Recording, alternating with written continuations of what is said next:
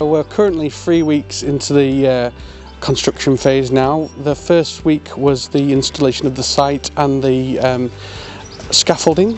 The scaffolding is up there really. It has a cantilever system at the moment, which allows us to work outside of a flood risk and also makes us be able to carry this stone, which has a rail that's included within the scaffolding to allow us to manage the high level of stone that we're going to be producing onto the bridge. The stonework has started and the pointing of the lime mortar joint. The reason for doing this at this time of the year is mainly because of the water levels are low and the lime mortar needs to be able to go off, to set and go off so that we can continue the practice as quickly as possible. So the stonemasons are currently on site taking down the old broken stones and checking the existing stones that they're going to leave on site are in a good condition. They're now starting to rebuild the broken parapet from the ground up, and there's 3 layers, I believe, of stone that need to be replaced and about half the length of the bridge. So they've got a number of weeks before that's completed, so that the use of the scaffolding will remain for that period as well, due to the size of the stones that they're replacing.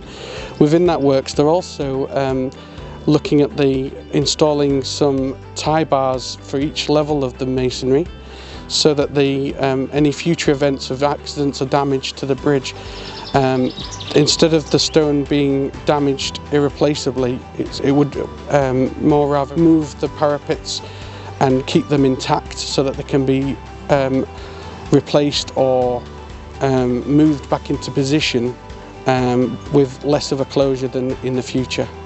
To ensure that the future stability of the structure remains, we're installing bollards at either side of the structure for pre-warning for vehicles that are too wide. We're also looking to install signage that informs any vehicle ahead of the restriction of the bridge of the width limit. The public feedback's been really helpful.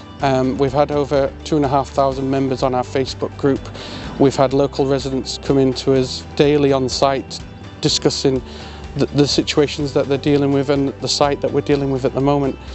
And we've currently got obviously the official diversion that goes via Grimston Bar and onto the A1079 all the way round to Driffield. That's the official diversion that everyone should use, so that we don't go on roads that are unsuitable, such as Buttercram and also High Catton down and through the village. The roads simply aren't suitable for heavy vehicles or wide or long vehicles or large vehicles. So it's really important to utilise that official diversion, which is the signed diversion. We've put extra measurements in at these locations that aren't unsuitable, just to hopefully help the residents. Thanks to the residents for all their feedback, and we really appreciate the disruption that the work's causing to them, and we hope that we can finish the work as soon as possible to get the road back open and everyone back to their normal lives.